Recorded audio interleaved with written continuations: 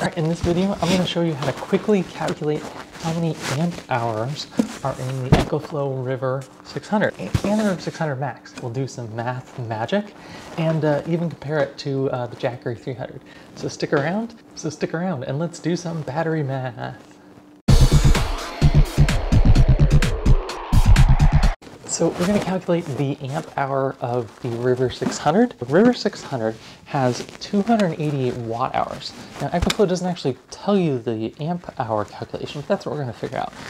And they also list 28.8 volts. So that's kind of interesting because to calculate the amp hour, you need to know the voltage. So we know the capacity of watt hours is 288, and we know the voltage is 28.8. That means it's a 10 amp hour battery when it's at 28.8 volts.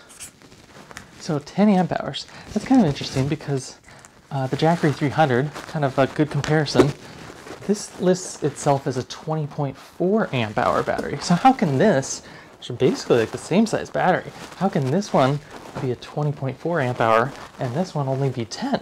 It's all about the voltage. The Jackery 300 lists the voltage at 14.4. This is a DeWalt flex volt battery. It's got 15 cells of 18650 batteries in here, and it can do an output of 20 volts depending on the tool you attach, or it can do an output of 60 volts if you need more voltage for more powerful tools.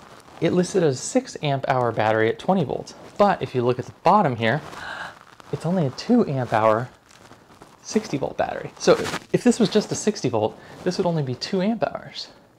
But the same battery at 20 volts is 6 amp hours.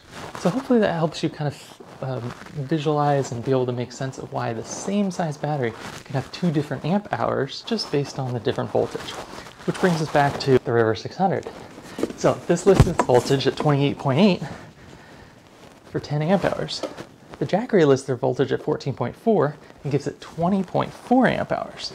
But if we just take 28.8 divided by 2, you get 14.4. That means the River is a 20 amp hour battery at 14.4 volts. So I hope that makes sense. So 20 amp hour battery at 14.4 volts, 20.4 amp hour battery at 14.4 volts. So now you're comparing apples to apples. Hopefully this is helpful for you to understand how many amp hours are in the EcoFlow River 600. It's 20 and be 40 at 14.4 volts if you add the max. So go have some fun out there.